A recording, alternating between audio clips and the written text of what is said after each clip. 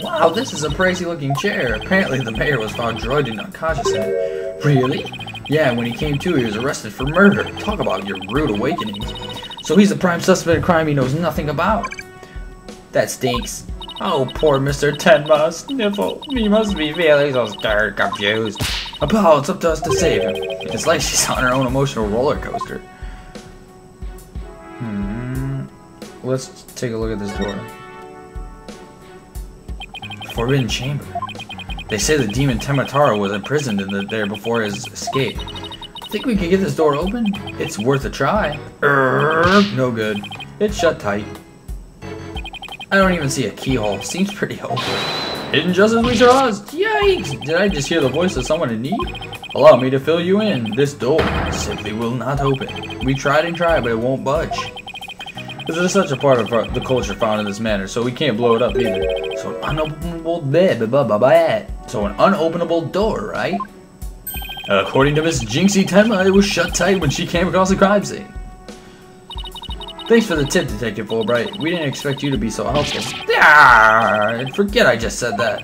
So the forbidden chamber was shut tight at the time of the murder. Sounds like something I'd better keep in mind. What's this thing down here?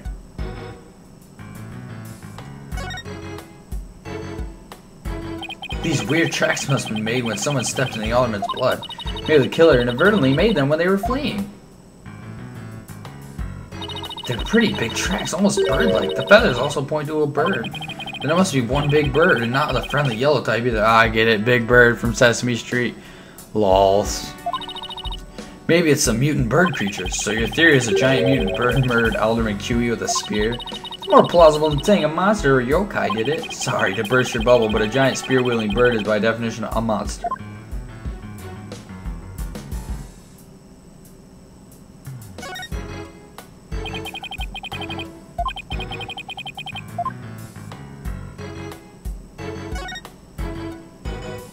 Look, this statue only has one tail.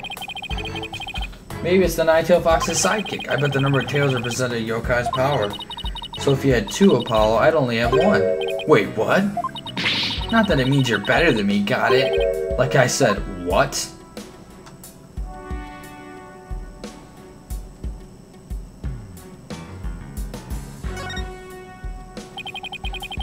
Okay.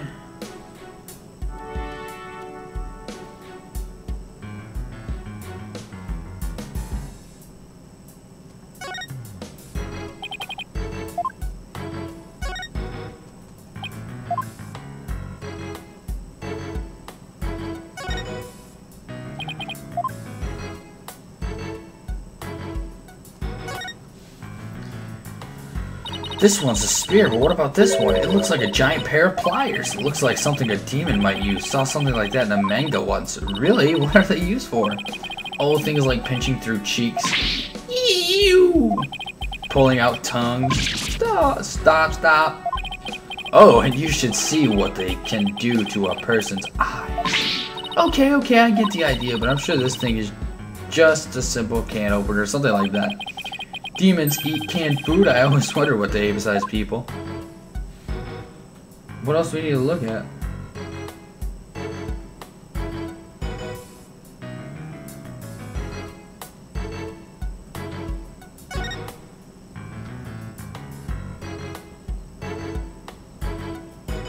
Oh.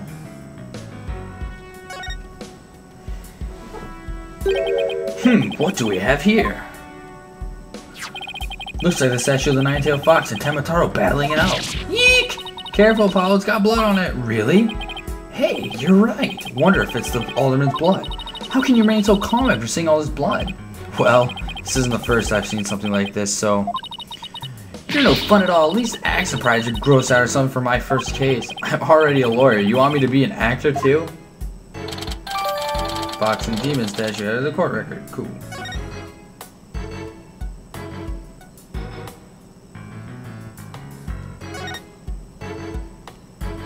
Look, a cat with two tails. No such thing. Oh, and this lady has really long neck. Ha ha ha! How funny is that? There's no way a creature like that could ever exist. She have the left. Oh, just to clarify, someone told us about? Oh, her friends with the long neck and the something or other. Yeah, they're friends. Jinxie's friends. Paul, I bet you were one of those kids who didn't believe in Santa Claus. What's that got to do with anything?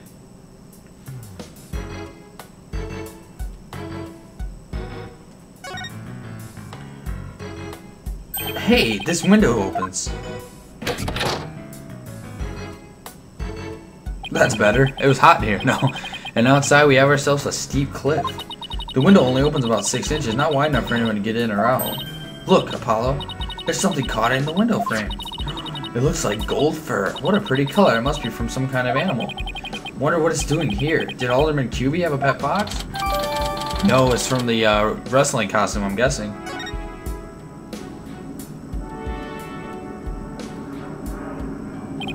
Guess that about wraps it up. Now, if only we can get that detective to tell us what he knows. Hey, Apollo, do you hear something? I don't hear anything. Oh, right. Your hearing must not be as sensitive as mine. What are you talking about? A whooshing sound, like wind whooshing through the narrow strait. And the echo of someone's voice. In justice we trust. Ah!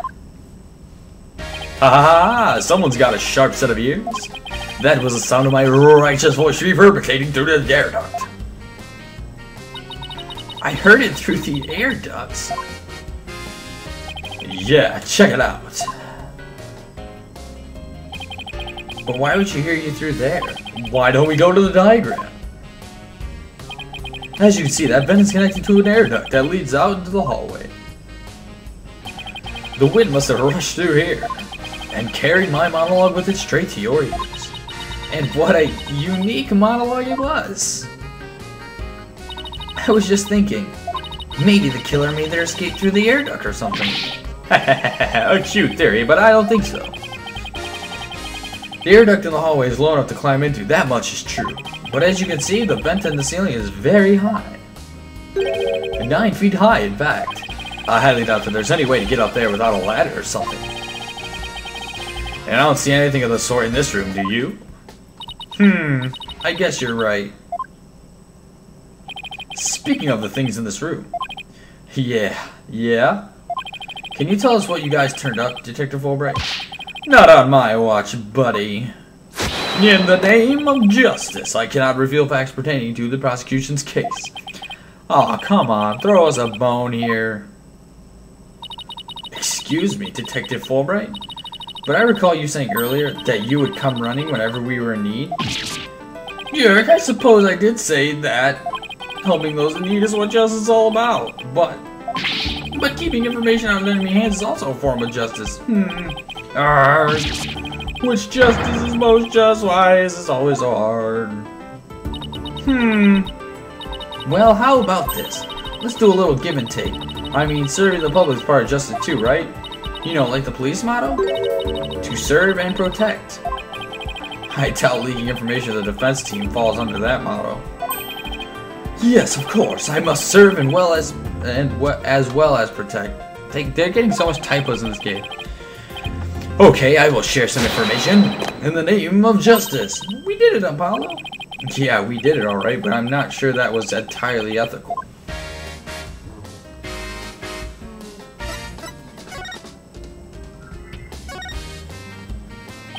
Was it Mrs. Jinxie Tenma who first discovered the crime scene? That's right, and the photo shows what she saw when she opened the door. Miss Tenma had a key allowing her immediate access. A key? So then the Fox chamber was locked? Yes, and Miss Tenma had the only key to its door. Really? So Alderman QB didn't have a key to the Fox chamber. Actually, he had a master key for most of the doors in the manor, but it disappeared after his murder. Disappeared? You think the killer took it? It could very well be connected to the murder. We're looking into the possibility now. But it's the timing of Miss Tenma's discovery that I think is most important. Of course, I'm not going to share that information with you. You think you're some kind of champion of justice, but you're just plain old mean. I won't fall for that, you shameless rascal. I only help good little boys and girls. Shameless rascal? Who even says that? Well, I wouldn't exactly call you a good little girl either. Whoa.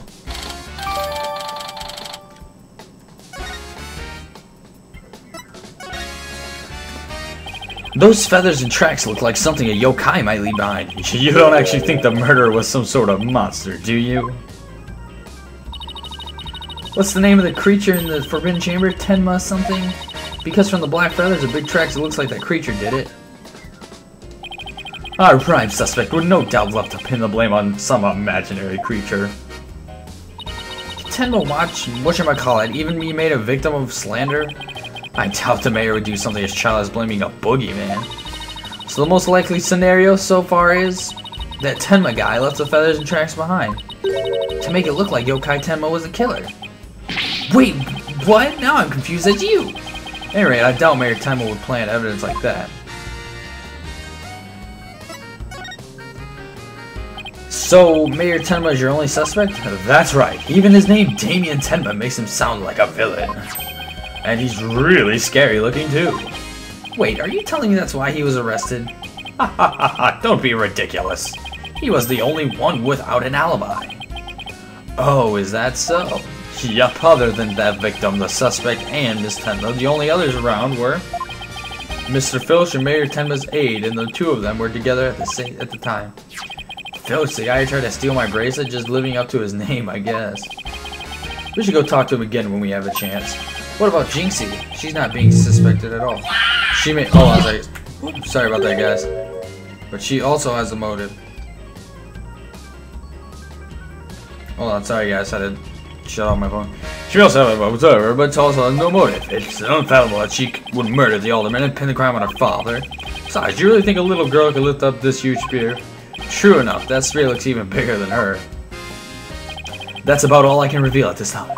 Well, you must admit, Damien Tenma appears to be the most likely suspect. I'll admit it looks bad, but I'm still not buying it. Oh, and one more thing. I must warn you about the prosecutor. The prosecutor signed a Mayor Tenma's trial? That's the one. He's— how shall I put it? Not what you'd expect. That is, unless you face a convicted killer serving hard time as a prosecutor before. What the? Is this some kind of joke? Can I ask why a man in prison for murder is serving as prosecutor? Because he's mastered the use of psychology in courtroom battles. Everyone's talking about how this murder was the work of some strange creature. But yokai are nothing more than a figment of the imagination. They're baloney. Who better to prove this than the master of psychology? He's the best man for the job. But he's a convicted murderer, and no matter how you look at it, that's just insane. Well, the chief prosecutor personally assigned him, so none of us are in a position to question the matter. Ha ha ha ha.